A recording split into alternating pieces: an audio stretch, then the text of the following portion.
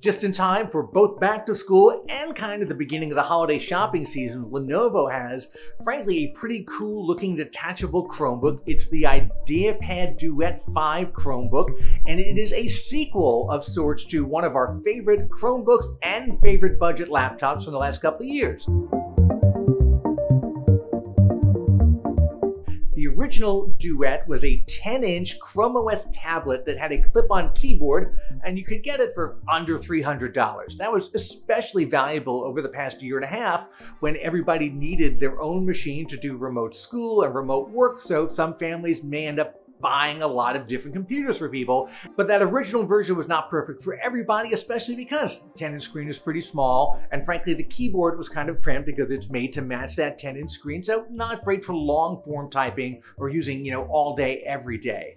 This new version, the IdeaPad Duet 5, improves on a lot of those things, still keeps the price pretty low, more in the $500 range than the $300 range, but for that you get a larger 13.3-inch screen, full HD screen, and here's the crazy thing, it's an OLED screen.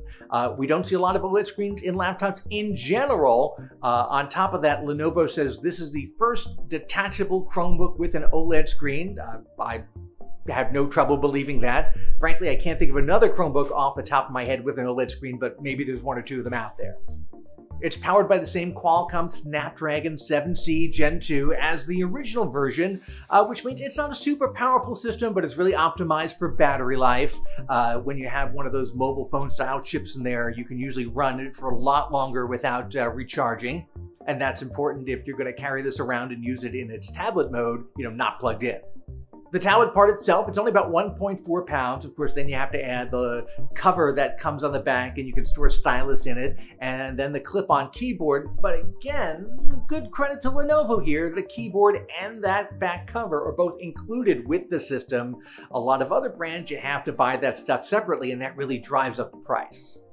And because that OLED screen is so great for watching movies and streaming videos, it's also got quad speakers built in. Hopefully the sound is a little bit better. In my brief hands-on with it, I didn't really get a chance to crank it up, but a bigger body usually means more room for bigger speakers. Because Zoom meetings and other types of webcamming are so important these days, it's got two cameras, a 5-megapixel camera on the front, an 8-megapixel camera on the back. If it was up to me, I would switch those. People obviously use the front-facing camera a lot more these days, but it's a bigger device, so there really isn't room for it on the front face. Lenovo says you can get up to 8 gigabytes of RAM, up to 256 gig SSD storage inside.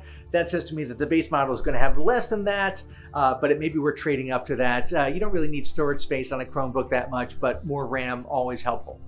Especially over the past year and a half, good budget laptops have been hard to find. They've been in short supply, frankly. As soon as some come in stock, they generally sell out right away because everybody needs, again, laptops for doing remote schooling, for doing work from home stuff, and you can't really share a computer like you used to have maybe a laptop all the kids would share, and you can't do that anymore. Everyone needs their own, and that's why I really like good, solid budget laptops like this. Chrome is great for students because most schools that I've checked out, they use things like Google Classroom that are Google-based, cloud-based, perfect for Chrome OS systems. So this takes that original Duet, which again we liked, but was a very small device that you would not perhaps feel comfortable using for more than an hour or two at a time, and turns it into something that's frankly MacBook Air size, 13-inch screen, full-size keyboard, and keeps the price way down. If you're going to buy something that's around $500, I always say consider a Chromebook because you're going to get something that feels much snappier than a $500 Windows laptop, which will really feel more like a budget laptop.